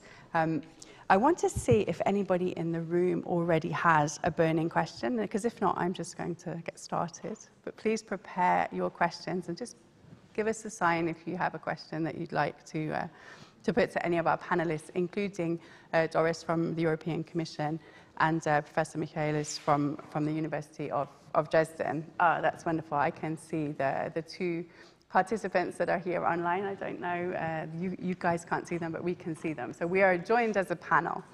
First of all, I'd like to ask a question to Doris from the European Commission. If you've had a chance to already look at the roadmap, really, how aligned are the European Union's priorities under Horizon Europe with the solutions that Cerame-Unie has identified in the roadmap? Do you see some alignment or some parallels there? The first thing I was looking at is where does Cerame-Unie think the ceramics industry will stand at 2050, and it was good to see that in principle a net zero was aimed at. What you see in the roadmap as well is how challenging it is for the industry. And that there is a lot of different solutions which need to come together, and you might want to look as well at the reduction curve which you see. I think, and that is also why we work closely with our partnership, is that you need to have milestones on the way. You know where you want and need to get by 2050, we know that we need to have technologies which need to be ready by then. There are dependencies as well. We see a dependency on supply of clean energy, green energy, green hydrogen, that there are still process emissions where we need to have negative technologies. There are risks around that, which however should not make us hesitate to go for it. So that's basically the message that that we need to continue, and we need, as a new aspect also in research, is we need to find ways of knowing faster what we can implement, and that we then also do that. And on our side, we are ready to have these discussions and to have that as part of that work. Going into any transition, it's helpful to understand what the risks are, and it sounds like we need to be ready to fail faster if things are not going as you wish. And hopefully not, because if we look at the transition needs, then there is not much scope. And there is no scope for delaying. So I think the coming decade, it will also be essential to move on with the things we know and have already. Yeah, the coming decade will be essential, and it was mentioned in the previous panel that the investment cycles are 20 years or more, and so we do need to move quickly and move in a very determined way. Thank you, Ms. Jorgo. I'd like to come to Professor Michaelis, because you hear that there's a very ambitious goal here, and you yourself said this transition is not doable without the ceramic industry. What you presented was quite technical. It was very interesting to see the different routes to hydrogen, the different sort of chemical transitions that can be done. I want to zoom out a little bit, because you've got so much experience of this sector. And do you feel that the ceramic industry can deliver on what's needed for 2050? I'm deeply convinced that it can, and all the technologies are already available partly here. Now it's the task is to reduce costs, of course, and to make progress in the engineering work. And here, of course, we also need support in R&D, also for the European Commissions to apply these technological solutions which are already there, and to lower the cost. I think it's a clear roadmap that we are having right now, and I don't see any alternatives. If we really are serious with the energy transition and this hydrogen economy, we need to do this. And the dangerous thing I see right now, I do not want to have a déjà vu with other technical fields we were leading in Europe in the past. For example, from education, I'm an electrochemist. And I know 20 years ago we were leading in the field of electrochemistry, including batteries. And then there was a decision, this is old economy, we don't need this. And then the battery revolution came, I would say, and we lost all these competencies, and now we are catching up again. The same must not happen to ceramics. There are other examples. I also worked in the microelectronics business. The last company we had in Europe working on DRAM, so on storage technology, went bankrupt, and the European Commission did nothing against it. And right now we see what is happening. We are in trouble again. And this is something which needs to be told also to the politicians. Ceramics is not only something where we have a lot of employees and where we have some turnover, but it's an enabling technology. And this is, unfortunately, it's complex, so I have to apologize for the technical details, yeah. But it is as it is, it's complex, but I have a lot of proof that the technological meaning of ceramics is completely underestimated right now, and this is something we have to tell the politicians. And the ambition in Europe is strong if we want to be, the first continent to be carbon neutral, and we hope that everyone else will get in line behind us. So that's a really important message to our audience in the room and at home, and also to the Commission. So thank you, Professor. Miguel, I'm curious, you talked about not just energy efficiency, but also water efficiency. And water is an important element also when we look at climate and the environment in Europe. And we're already seeing, the floods and the fires that you talked about. What needs to be taken into account in the renovation wave if we look at water? Well, I think that all the industry, I can talk about my sector, for instance, putting an example of the water label. No? I need to remember that 25 years ago, for instance, when we flush a cistern for the toilet, it was 16, 20 liters each flush. Yes. So in all this time nowadays, with 2-3 liters, it's the same flush. And every day we need to account that is millions of flushings because we flush 2, 3, 4 times per day each person. So this, I think that if we calculate the safe energy is very important. But this is a visible example, but there are many others in the use, because we are talking in industrial related to this, in many all the processes that we can save the use of the water or reuse of the water is applied. No? So at the end, I don't have here the figures, but the same that my colleague Patrick has presented the CO2 in our industry or the steel, the difference are huge in different industries. No? In our, we are, because to obtain this, the question of the flushing, it seems that it's something that we reduce the number of liters, but it's not so easy. You know? It's a lot of innovation behind, because there is the dynamics of waters inside there, the traps, the diameters, etc., that to gain this speed in order to evacuate everything. So, and at the end, if today we are able to do the same and to launch all the things outside the 10 meters to comply the rules, is because there is a lot of research behind this, a lot of investment, and we will continue in doing in this way. No? Thank you. I mean, both you and Patrick are coming from European ceramic producing companies. And Patrick, I'd love to get your perspective as someone who knows the industry so well. How do you see the contribution that the ceramic industry can make towards a more sustainable and resilient Europe? It's for me or for me?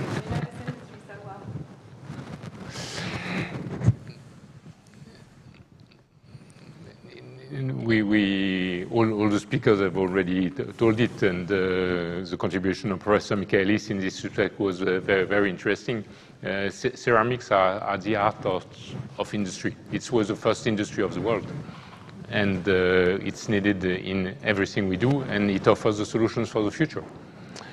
So whether we use them better, whether we use them to produce electricity, I would go one step beyond.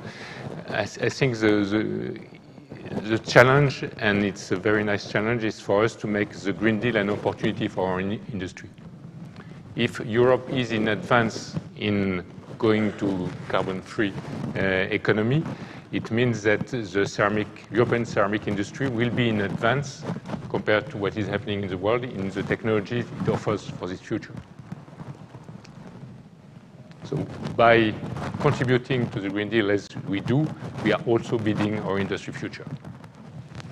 Yeah, what do you think? Is the industry ready for that challenge? Well, ready, it's too much maybe to say. We are getting ready because it's a non-ending work, and I think that we may achieve this. There are a lot of problems, as said, for many aspects from all the colleagues that in the other panels or even in this panel. Many challenges, but I think that I will not say ready, but we are working hard, all the sectors, and going in this direction, and I believe that we may achieve these goals. Thank you. Let me come back to Professor Michaelis with a last question. If you could very, very shortly tell us what you think is maybe the most exciting innovation that we should be looking to come out of the ceramic industry. Out in my presentation a little bit, I think it's electrolysis. So when we want to make green hydrogen, there's only one technology that can do this, it's electrolysis. And here, do you hear me? Or? Yeah, that's fine. We had to raise the volume on our side. When it comes to hydrogen generation, we need this electrolysis technology, and here ceramics plays a major role. So if you want to make this efficient when it comes to renewable power, to hydrogen, we need ceramic components. Also when it comes to CO2 reduction, we need to separate the CO2 out of the air or out of industrial exhaust. And here again, ceramic membranes play an important role. So this is very important. And the pre-speaker said, so ceramics is the oldest industry. That's true. But it's also the latest industry when it comes to technical ceramics. So the synthetic, well, ceramics based on synthetic materials were only invented 100 years ago. And here, a lot of things still are under development. And this is something we have, and the problem is it's diverse. So we have silicate ceramics on the one side, tiles, toilets, things of this nature. But we also have these high-tech applications. Although the whole electronics world is a ceramics world. Yeah? And this is something we have to bring into the mind of the people, because here I see a lot of things. When I talk to people, they always ask me, what is ceramics at all? Yeah? And this is something we have to explain. And so thank you for bringing your enthusiasm into the room in Brussels, where we can also reach the policy-making audience. I think we will close it there unless anyone has a really burning question, which I didn't see any hands go up before. I'd like to thank all of our speakers, both in the room and coming in from their home offices. The same for our audience in the room and everybody that's been watching us. And we have some questions. We are kind of out of time. When will the roadmap be available to the public? Cerame-Unie, is it going on the website right away? Okay, it's available now. Thank you for your question. I don't think we have the chance to go into those more detailed questions about the roadmap, but I would suggest that you send an email to Cerame-Unie, and I'm sure that somebody will be happy to follow up with you. And as for hydrogen, it's probably good to reach out to Jorgo Chatzimarkakis at Hydrogen Europe.